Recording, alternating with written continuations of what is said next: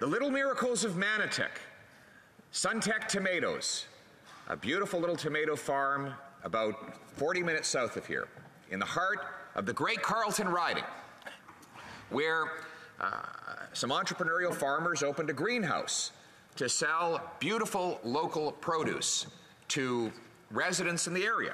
They're delicious. They are delicious and they are legendary right across the region. Unfortunately, the farmers learned that the carbon tax the government applied would go on the CO2 that they release into the greenhouse. Now, of course, that CO2 is required to expand the growth and increase the produce that comes out of the greenhouse. This CO2 does not actually even go into the atmosphere. It goes into the plant life, something that the Liberals may have missed in grade 4 science class. But the reality is that it makes the tomatoes more expensive. So what is the consequence of the tax on these tomatoes? Well, it is at times more expensive to buy a Manotick tomato in Manotick than a Mexican tomato in Manotick. Why? Because the taxes are lower in Mexico, even though the pollution is higher. What does this price signal do? It tells the customer to buy a tomato from the other side of North America, which has to be trained and trucked all the way up to Canada, burning fossil fuels the whole way there and increasing emissions along the way. What happened to the local 100-mile diet that environmentalists used to promote? Well, this tax makes that diet more difficult and less affordable. Thus, the big logical fallacy of the Liberal carbon tax. It drives up the cost of domestic production and drives that production to foreign, more polluting jurisdictions that then require higher transportation costs and more emissions to bring them back to Canadian consumers here at home. Our approach should be exactly the opposite. We should bring production home, our food, our energy, our resources, right here in Canada.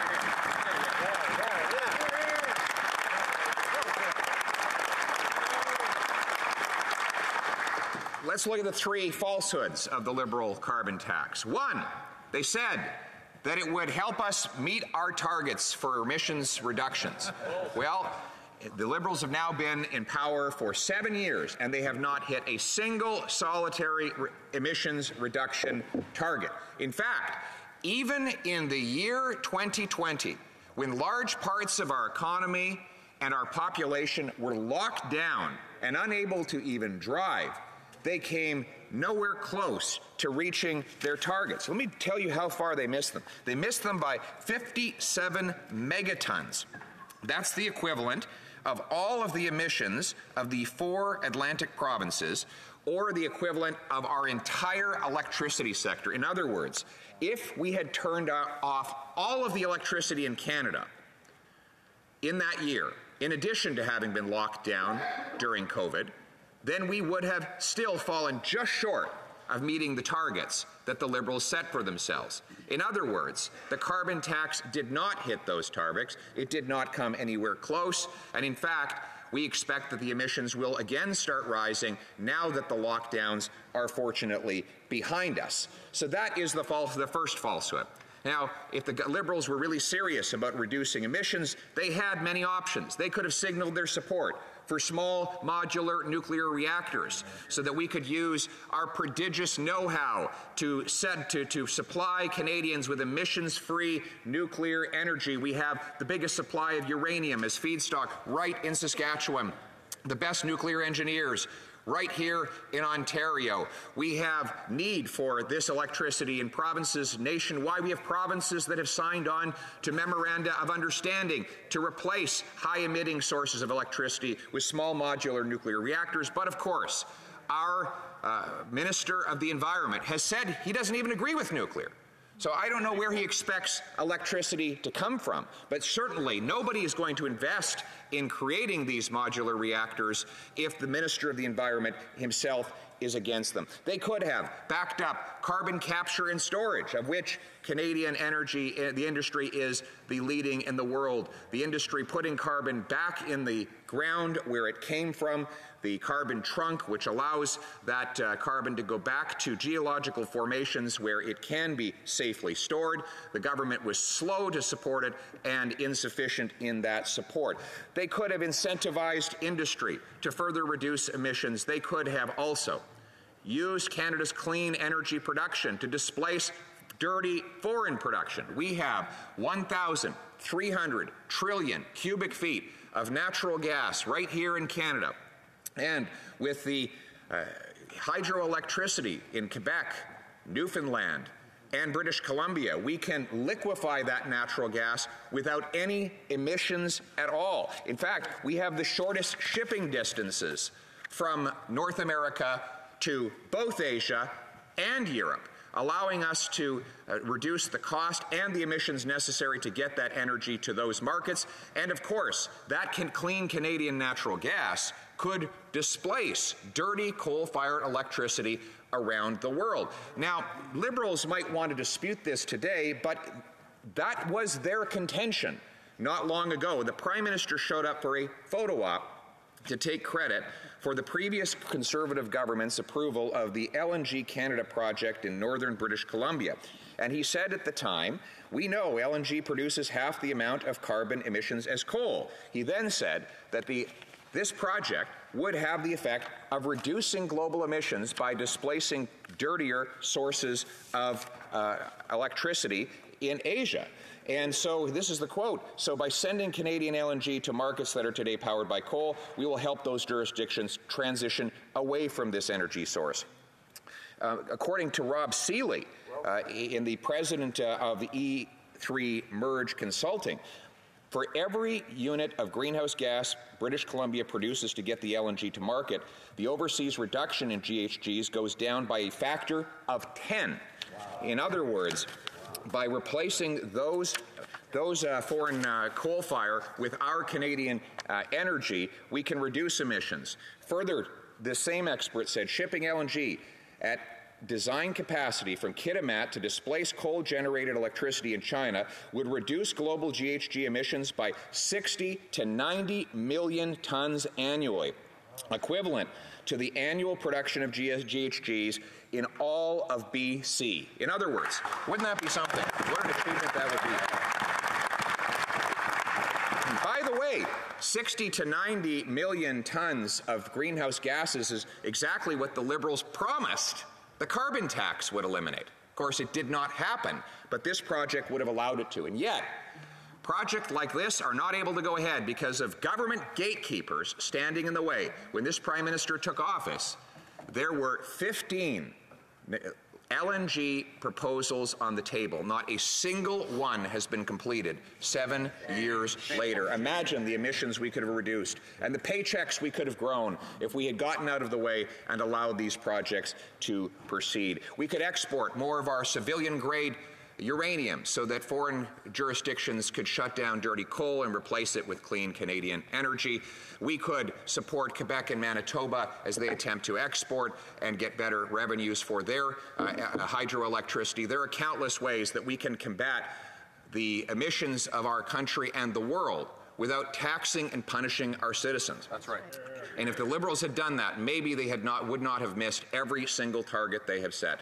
The second promise that they made was that the carbon tax would make everyone better off, right? They would pay this tax, but there would be a check in the mail that would compensate them for it. It sounds like one of those scam emails that you get. It says, if you just give us your bank card information, we'll make a big deposit and you'll be rich. It's from an uncle on the other side of the world somewhere, right? Well, it turns out that the check bounced. According to the parliamentary budget officer, I'm looking at the numbers right here on the table he set out, the net cost to Albertans of this carbon tax when it is fully implemented will be $2,282 per household.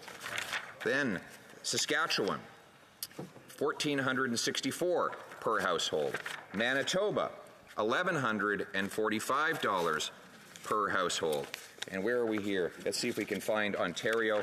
Ontario, $1,461 in net costs, net of the rebates the government has promised. That is, by the way, the least of the problem.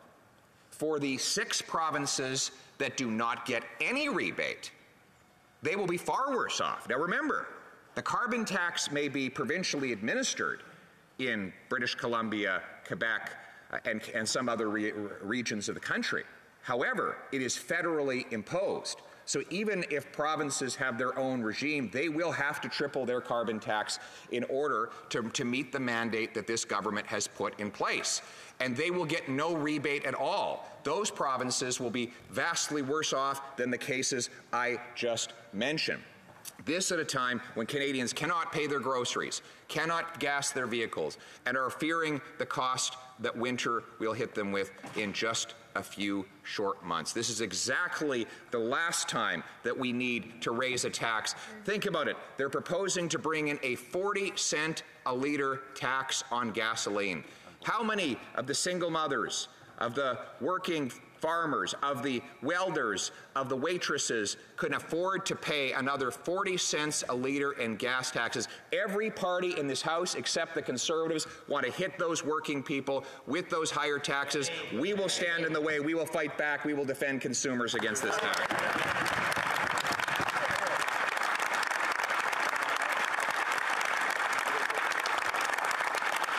And the final falsehood is the Liberals said that this carbon tax would never go above $50 a ton.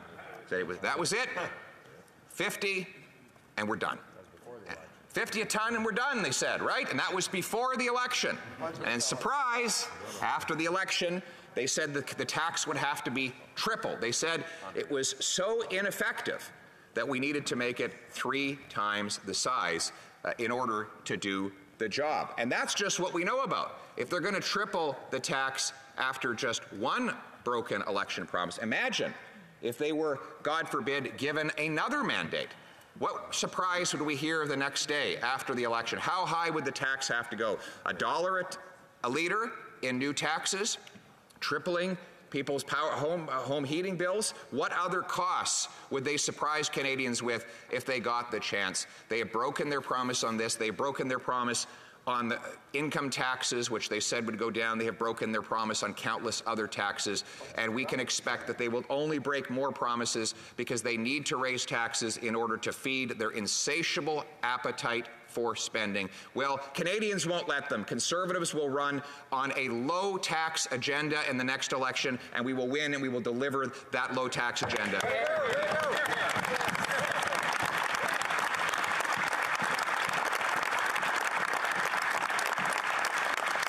And we forget sometimes that it is our small businesses that will be asked to bear a disproportionate burden. They get no rebate at all. Unlike large industrial corporations, they get a complete exemption from the carbon tax. Small businesses do have to pay it on the cost of heating up their restaurants, of firing up their stoves in order to feed their patrons, on transporting their goods, on running their factories. All of them have to pay those taxes because they are not big enough to get the exemption that the large industrial corporations have received. And therefore, we can expect more small businesses to make up the difference by having to raise prices on consumers or lower wages on their workers, all making Canadians worse off at a time when they can least afford it. Madame la Présidente, les petits et moyens. Madam Speaker, small and medium businesses do not get an exemption. They have to pay more for the tax. It's going to triple if the Liberals stay in power with their coalition partners in the NDP. So that's why we're going to continue defending our small and medium businesses who create jobs, who provide services and goods to consumers. Conservatives will always defend small and medium-sized business against this tax hike. Of course, this tax comes on top of other taxes. They propose to raise taxes on paychecks starting on January 1st. They will raise EI and CPP payroll taxes, even though they have enough funds at the current rates in order to fund both of those programs, including with the regular increased benefits that can be expected. They want to jeopardize the paychecks of Canadians to raise taxes and run big surpluses in the EI account, which they then will use to fund overall government spending rather than to provide workers with protection against unemployment. Conservatives believe that EI should not be a cash cow for government. It should be a protection for our workers, and we will not support any increase in the EI payroll tax.